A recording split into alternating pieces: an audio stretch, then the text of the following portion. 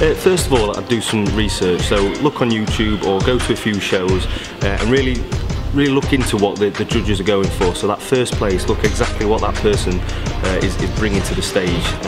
His stage presence, obviously his condition, his aesthetics, his size, everything like that, and then build off that. So put that as I've got like a vision board, a motivation board, so anything I look towards, like the likes of Steve Cook and Mark Anthony, who are at the top of my game, what I want to be at. So I put them up and look at what I need to achieve and what I need to change in my training and my physique to basically rival them and to beat them. So for me, I would do a lot of research before just stepping on stage, and then look into your diet. So do like a pre-run, should we say. So start to diet down, do it slowly so you don't put any pressure on yourself for that end goal, so there's a competition there, and see what you're left with. See if you can sustain a diet like that, and see if you have got the discipline to see it through before committing to a show, and obviously spending a lot of money on diet and prep.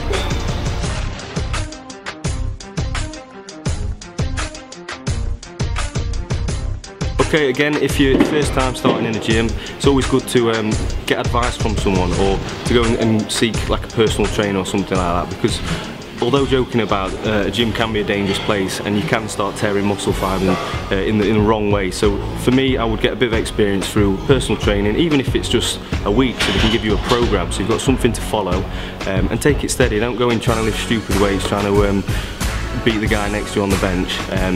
Lift to your own ability and progress each week correctly, rather than causing self-injury.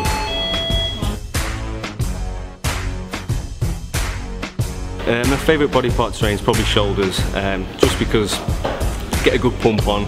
It's one of my strongest muscle parts, so I enjoy that, and keeps me motivated when I see myself in the mirror with a bit of blood in there. So yeah.